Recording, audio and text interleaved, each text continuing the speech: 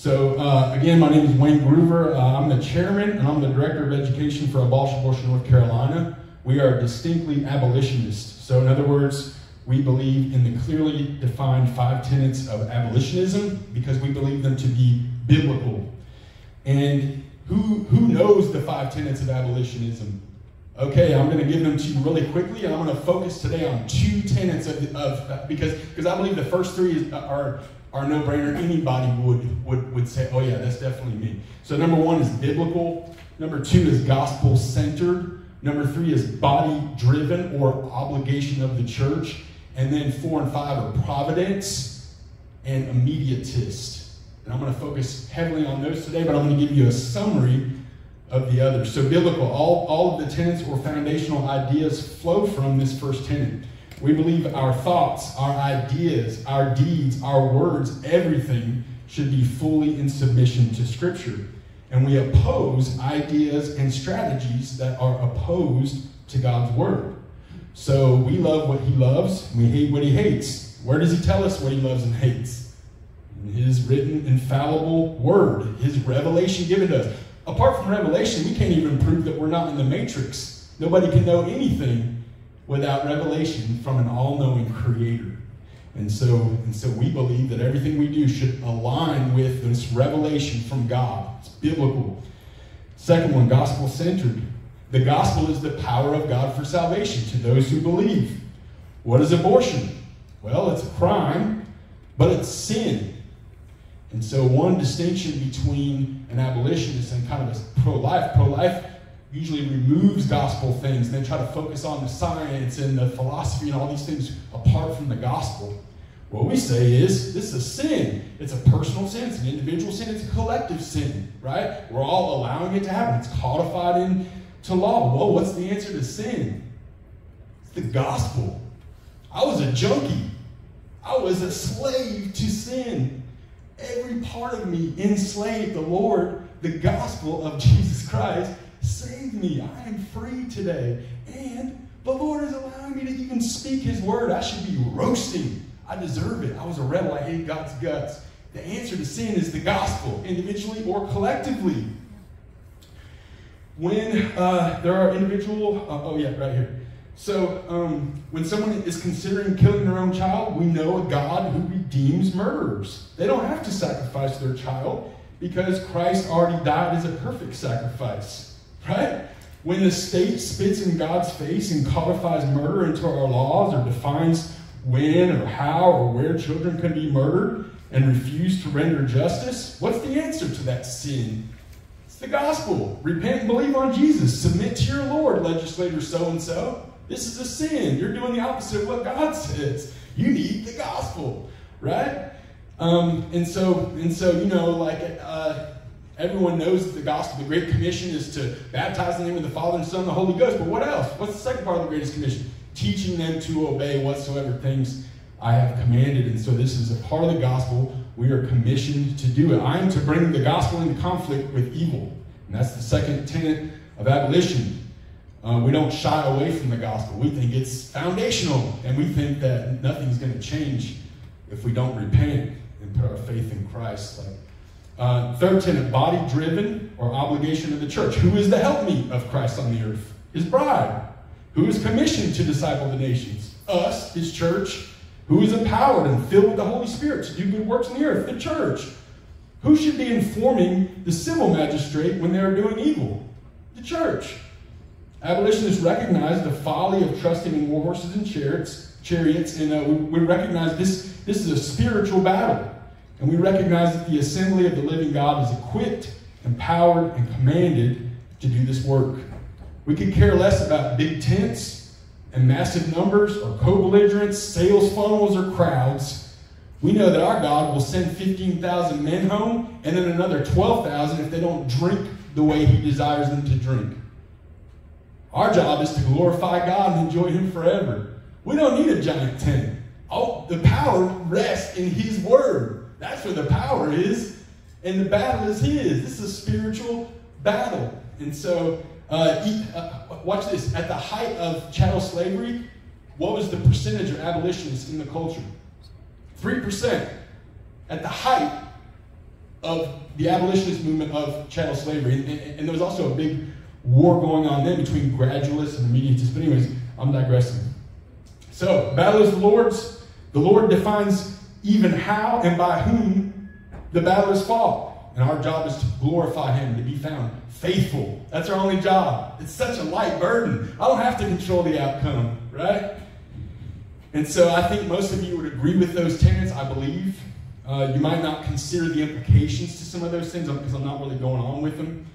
But the last two tenets are the ones that I'm going to kind of like really drill in on, and I better speed up. So, providence or providential. We are to rely on God's providence. Duty is ours, results are his.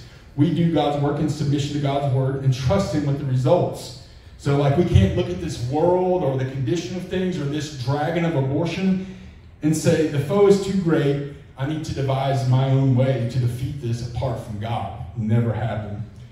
And then the last one is immediatism, which I'm going to go into right now. So we say we are immediatists. And in regards to child sacrifice, what we are opposing as immediatists is what's called incrementalism. Some people call it regulationism. So prior to 2014, I was an incrementalist. Most people are incrementalists. I believe most have adopted this kind of like strategy or this idea that this is a good strategy in ignorance. I believe we've been kind of like hammered with it and like heard it all growing up in church, you know what I mean? So prior to 2014, I also was apathetic.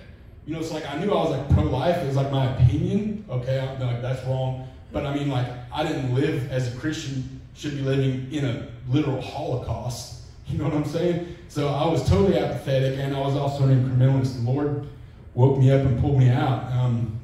And so it just makes sense. You know, like it made sense to me. Less is better, right? Doesn't that make sense?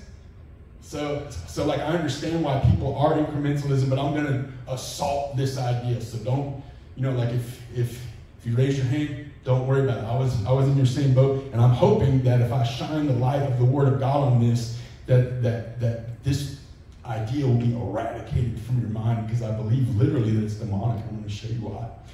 So if abolitionism is the doctrine of national or state repentance, then immediatism is the underpinning of that call. So if someone kidnaps you, when should they release you?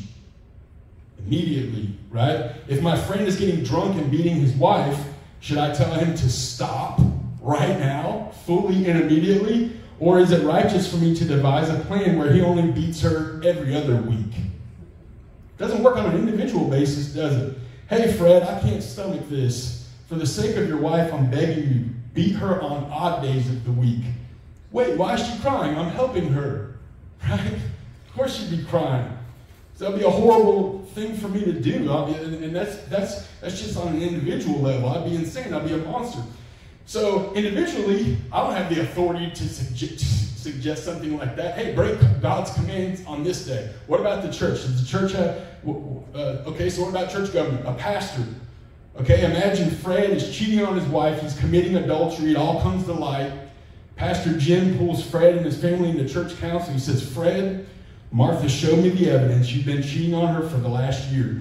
God commands that we don't commit adultery. It's a great sin, and you're victimizing Martha and the kids. Now, I know how hard it can be to break off adulterous relationships. And I know that you've done this 70% of the time in a hotel. So as the under-shepherd of Christ Church, I'm telling you to stop using hotels to do this horrific act. What would you say if a pastor said that? What's the command? The command is, don't commit adultery. And an under-shepherd of Christ Church, so obviously if it doesn't make sense for an individual to do it, the church doesn't have the authority to do this either, does it? Fred, look, it's a start, it's baby steps. But Fred, if you obey me, then Martha, we will have reduced Fred victimizing you by 70%. This is a victory, a pro-marriage victory. What's Martha going to say? This ain't no victory. What are you talking about? 2 weeks later, Martha tearfully explains to Pastor Jim that apparently there are infinite places that Fred can meet this woman. Pastor Jim scratches his head, and rather than forbidding the act to Fred under threat of excommunication, he begins devising a plan to reduce the days that Fred can cheat. Well, the place, the days, we'll trim off all the branches. We'll work all around the act itself, right? Sure, this is a made-up scenario and it sounds ludicrous because if a pastor ever counseled in this way, he would prove that he is a hireling and that he does not meet the qualifications to pastor. Hopefully the church body would get together and remove him, though these days, I wouldn't be surprised if I heard a story like this these days. But seriously, imagine if a pastor counseled someone to disobey God and to not repent fully and immediately, unqualified. If God commands you shall not commit adultery, am I even allowed to float any other idea to someone else? Am I even allowed to entertain this thought? Can you name one created being, a king, a president, the pope, a senator, who is allowed to even say anything else? You shall not commit adultery unless it's the third Thursday? Of course not. It's wicked. We're created beings. We have a creator who has made decrees. So I think I've showed you that an individual and a family government doesn't have the authority to change God's decree. The church government does not have the authority to change God's decree. What government is left here? Civil. Does the civil government have the authority, the right to change or lessen or pervert in some way God's decree? I just want you to think about something real quick though. Authority. Jesus said, what? All authority in heaven and earth has been given to me. All authority is Christ. So guess what earthly authority is? It's delegated, right? So if I hire a babysitter to watch my kids, I delegate limited authority to perform this duty. She comes into my house, she smokes crack, she calls in boys, she beats my kids, she shows them terrible movies. Does she have the authority to do this? No, of course not, right? And my kids would say, you're not allowed to do this in my dad's house, right? And they would, even though they're governed by her, with this delegated authority, they would have the right and duty to say, this is my dad's house. And so, like when we're talking about obligation of the church, that's what we as the church are supposed to be doing to these babysitters who are smoking crack and letting kids be murdered and molested and all sorts of other things. This is our dad's house. This is our dad's planet. This is our dad's state. This is the Lord God Almighty's authority that you're perverting. But anyways, so I just want to talk about authority for a second. But civil authority is the most limited government according to our Creator. Their authority is limited to primarily wielding the sword. They wield the sword of justice. So abortion is sin and abortion is a crime, right? Because there's a victim. So with that being said, let's think about some of our abortion laws. You shall not murder unless you hear a script read by the assassin and wait 72 hours. That's a real law. You shall not murder unless the victim is aged 12 weeks or under in the womb. Right? What about this one?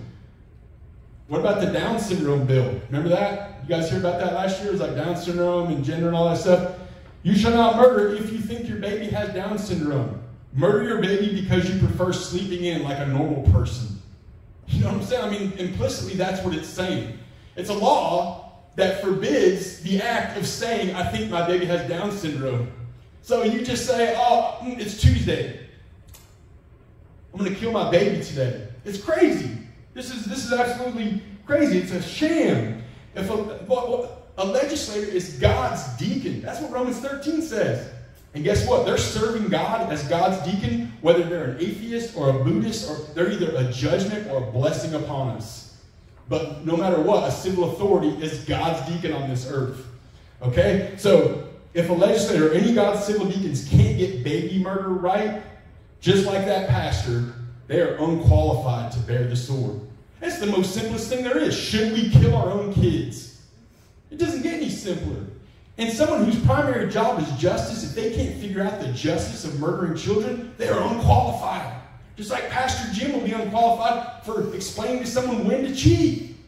What a devil. It's satanic. Because guess what? If they do, they are for sure bearing the sword in vain. And they're wielding this sword implicitly on our weakest and most vulnerable. Unqualified, unfit. And I believe the church government should be more powerful than the civil government. So if a legislator claims Christ out of one side of his mouth and he's defining how to kill kids out of his other, if he continues and doesn't repent, he should be under church discipline. Just like if a legislator cheats on his wife, a church will make a public statement if that guy doesn't repent. We should be looking at child murder. I mean, you don't come back from murder, you can come back from adultery. So, anyways, next point. The concept of incremental legislation is, I believe, demonic. I believe it's inspired by the great deceiver himself, and I'll prove it.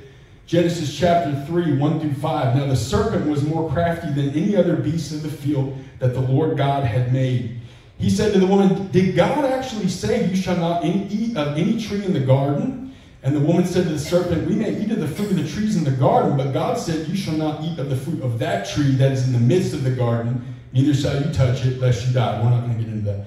But the serpent said to the woman, you will not surely die, for God knows that when you eat of it, your eyes will be opened, and you will be like God, knowing good from evil. So what's going on here? God made this command, and he attached a sanction to it, right?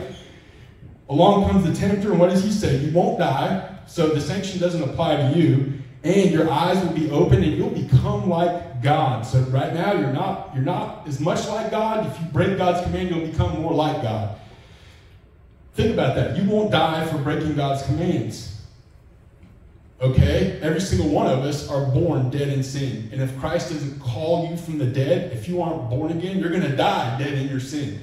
Right? So that's a lie. It's obvious the sanction definitely applied. We're all dead in sin to this very day until Christ makes us come to life. But what about the sanction part? What about the becoming more like God part?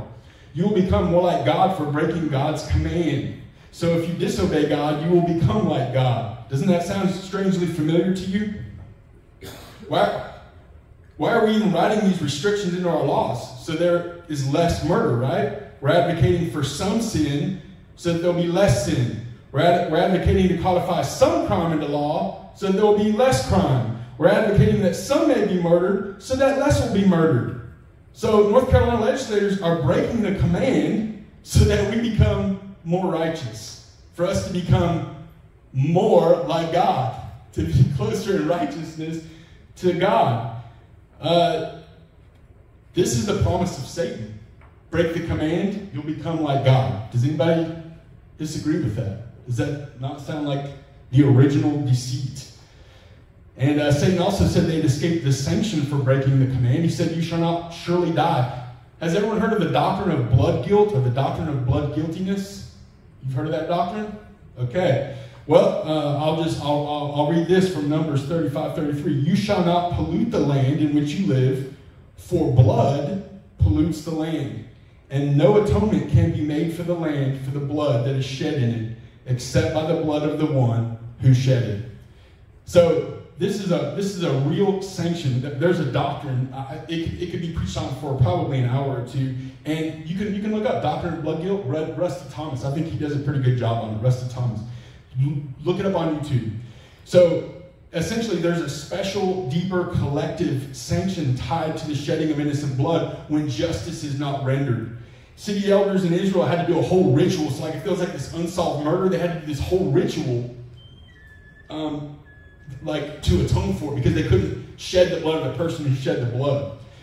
And then, think about Cain and Abel, the blood of one man crying out to God. So this is like DEFCON 1 stuff. Legalized murder is the #1 cause of death in our state. So the shedding of innocent blood where justice has not been rendered is the #1 cause of death in our state and in our nation. So we must repent. There's a sanction applied to this by codifying bloodshed into our laws. We all see the nation unraveling in judgment. We see the perverts prancing down Main Street, adultery and fornication, men acting like women, vice versa. Think about this. You can't even believe a word you hear. I watch the news. I talk to my next door neighbor. I see a politician. I don't trust anybody. Everybody's a bunch of liars. There's a deceit upon the land. Our currency is monopoly money. We crap on God's concept of private property. We're mixed socialists. We're giving more and more and more power to this pagan deity of a government that wants to be our protector and provider, our healer, like some God.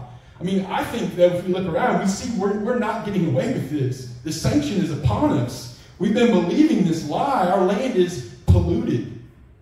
Our land is polluted. And we're already experiencing this sanction for this blood guiltiness. Satan told Eve they would escape God's sanction. Friends, we're not getting away with this. Our only hope for atonement is repentance, the atonement of Christ Jesus. And we must cease regulating how to kill people. This is murder. Justice must be rendered. We owe it to God. We owe it to the victims. But then lastly, on this immediatism, I had a legislator say to me, well, if we aren't abolishing abortion, we should be doing something. I don't want blood on my hands for doing nothing. I will run all the plays, and I will support any play that restricts this bloodshed. I get like the idea, but first of all, I'm not advocating doing nothing. But let me ask you this. If running all the plays is valid, how about we introduce a law that says we chemically neuter all males? You'd end abortion. You'd end it real quick. That'd be super effective. You'd end all pregnancies. That'd be very effective. We should add that to our list of plays. Right, Representative? But of course, no one is ever going to run that bill. And why not? Because everyone understands when it's their body parts on the line that we're not allowed to codify victimizing someone else into law, no matter how noble our intent. So obviously there is some standard by which our plays must be weighed. And my friends, that standard is God's word, God's law. If it would be evil and unjust to write a law castrating men in order to save babies, then it is certainly evil and unjust to allow for the murder of some babies in order to save other babies from being murdered. Everyone agree with that? Has anyone seen the Hunger Games? Heck, even Hollywood can figure out you ain't supposed to give, that was just 2 people per district. Hollywood can figure this out. We're giving up 31,000 per year. If you've seen the Hunger Games, they're giving up 2 people from each district. Why? To prevent further bloodshed, to prevent a great, civil war and all these things. Even Hollywood knows. You ain't supposed to do that. You don't give up some people. You don't victimize some people to save other people. It's wicked. It's a deceit. Stop believing this, friend. So no, running all the plays is not a valid concept because we are obligated to submit how we fight this war to God. Like in a war, you can't bomb hospitals, gas civilians, even if it saves a whole bunch of people. That makes you a monster, right? If we have to become like Satan in order to defeat the works of Satan, then what's the point? We're going to end up in the same pit with him. What's the point? The work that must be done is a work of God through the Spirit, and our work is an unwavering proclamation of and standing on the Word of God. We're not going to trick or cunning or 4D chess our way out of this. Our people murder their own children. We need repentance. You don't get repentance toward Christ by giving up the Word of God. You can't defeat child sacrifice with child sacrifice. I've had lots of people, even legislators, say to me they support incremental legislation.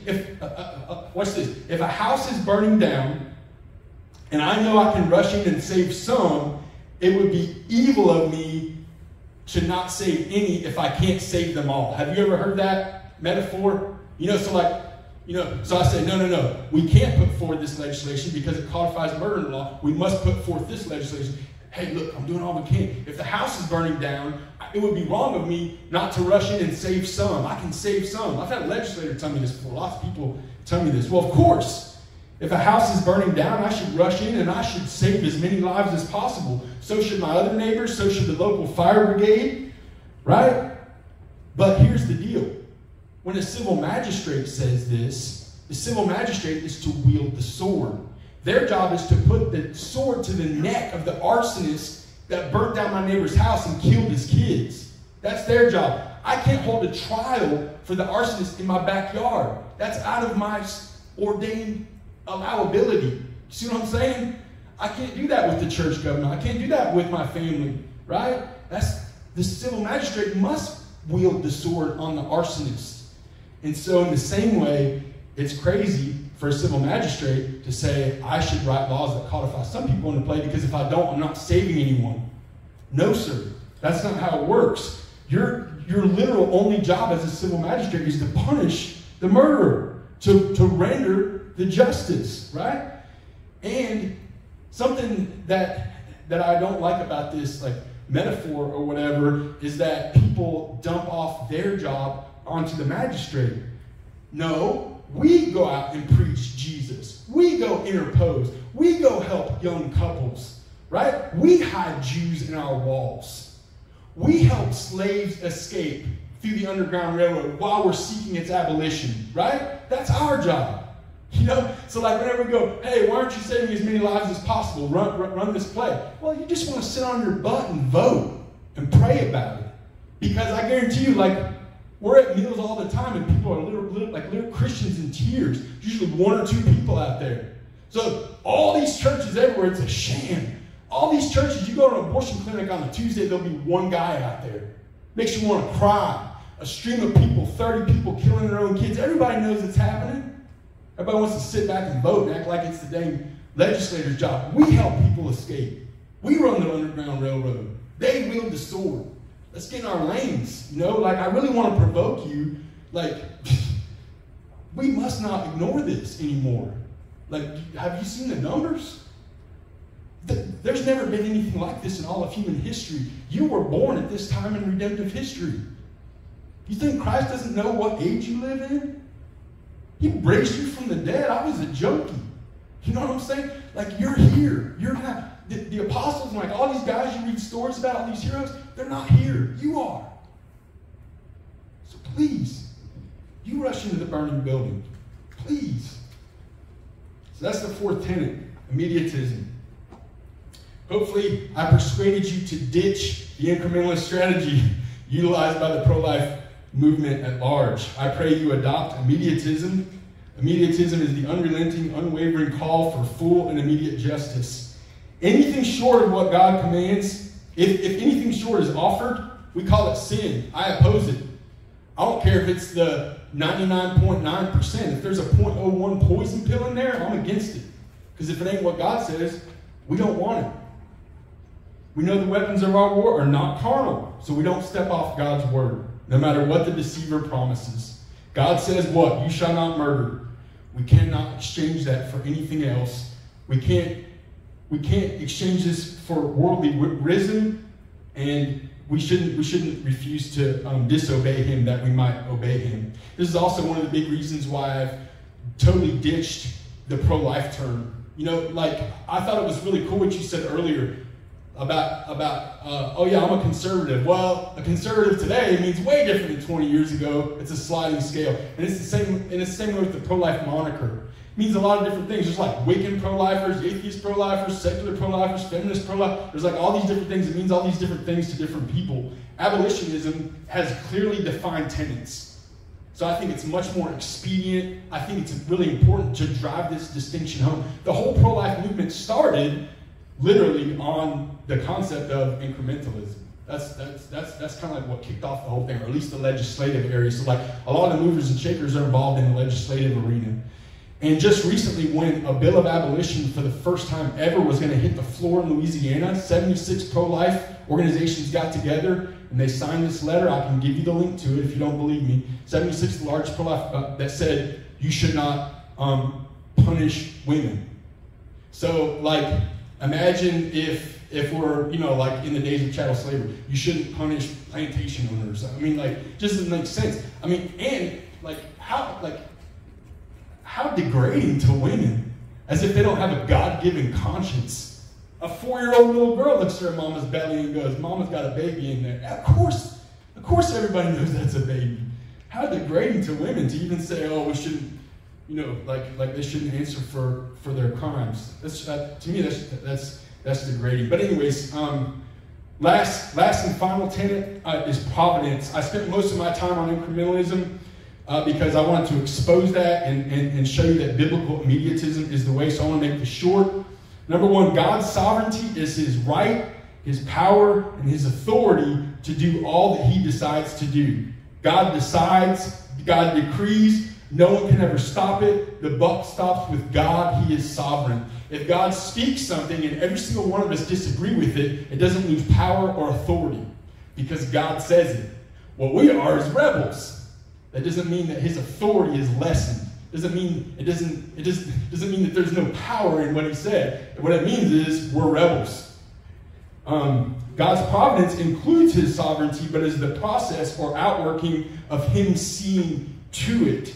It's not him simply passively seeing it, but seeing to it, supplying it, providing it, provide, seeing to it. That's God's providence. So like consider Christ. He was a perfect sacrifice from before the foundations of the world. He was sacrificed as a perfect lamb for those who put their faith in him and his work. This providentially played out by John the Baptist's forerunning, a virgin, an unplanned pregnancy, being injected into redemptive history at a time when crucifixions were normative. See? So God decreed Christ before the foundations of the world, and then God saw to it. He made it happen. That's God's providence. And everyone here is probably saying, why are you even saying this? We're Christians. Of course we believe this, but that's the issue. Because many affirm it, but many less believe it. And in regards to abortion, I can show you some examples of some blatant examples of the denial of God's providence. I'm sure a lot of you have spoken with legislators. You've lobbied for various things, spoken to legislators, right? So, in fact, their denial of God's providence is ultimately why they choose to put their faith in legislative strategies like incrementalism that are in opposition to what God says, because they're faithless in this area. So therefore, they become pragmatists who choose worldly wisdom over godly wisdom because they believe it to be more expedient. They imply, whoa, this is too big. This is too impossible. God will not see to it. His way won't work. I will see to it my way based upon my wisdom. And this is what it sounds like. These are literal quotes from Pastor Philip Shepard, who is my house rep, pastor of Lighthouse Baptist Church in Jacksonville, North Carolina, Representative Phil Shepard, and Representative Kidwell. These are actual quotes. I can't put forward this bill of abolition. The Democrats will overturn it. It's too extreme. We will lose seats to the Democrats. A woman needs to put forward this legislation. I can't because I am a man. Tim Moore is opposed. He will never let it happen. There is absolutely no way this is going to happen. I'm not going to put this forward because there aren't enough strong Republicans to back it. So it's pointless. It's pointless if we have no hope of winning. My friends, this is what faithlessness looks like. This is what a denial of God's providence sounds like. This is an ugly smear on the face of Christ Jesus. Our risen Lord, the creator of the universe, sovereignly decreed, you shall not murder. What in the world gives them the right or the authority to say anything else? Are they sovereign now, more sovereign than the Lord God Almighty? Every single Republican just supported and backed a 12-week ban that spits in the face of God. But they won't put forward legislation that is pleasing to God. They conspired to disobey God with a 12-week ban for a month. One man could have opposed that 12-week ban and stood for the Lord. I don't know what would have happened. I don't know what the result would have been, but I know that God would have been glorified. And in the State House that day, the voice of God and the call to repent toward Jesus would have been heard by everyone. Phil Shepard, pastor of Lighthouse Baptist Church, God's servant and civil deacon. I've told you this before, but I'm going to say it again in front of all these people, in front of God and everybody. If you refuse to do what your Lord says because Democrats will take Republican seats, you fear Democrats more than the almighty, all-sovereign, all-powerful, and living God. You won't even affirm your God-ordained role as a man. You want to outsource this battle to a woman. You are supposed to protect women and children, not shove them out front to take arrows for you. In the sight of God, you publicly smear the face of Christ. And the last thing I want to do is, besides practically showing you what a denial of providence looks like and publicly rebuking Phil Shepard, the last thing I want to do is I want to encourage any man in this room that's seeking to be God's servant in the civil realm. I want to please encourage you, after talking with so many legislators, please put your faith in God, obey God. He is worthy. Walk by faith. Don't walk by sight. In spite of what you think might happen, in spite of what may very well happen, in spite of what you may lose, in spite of what you do lose, trust the Lord. Stand with the Lord, even if you believe you're all alone. You do the work. You obey God. Leave the results to Him. This is providence. And to everyone else, when the very rare man stands up and does what God says, we must rally around him. We had a bill, HB 158. It was a shame. It was a shame how the church reacted. It wasn't, Rick? It was a shame. I was so tore up about it. Like, I thought for sure the church was going to come running. Abolition, it was righteous. And so for everyone else, man, when a legislator actually does stand on the Word of God, don't let him be shredded by himself. Please support him. I want to leave you with this verse. I have said these things that in me you may have peace. In the world you will have tribulation, but take heart. I have overcome the world. Thank you.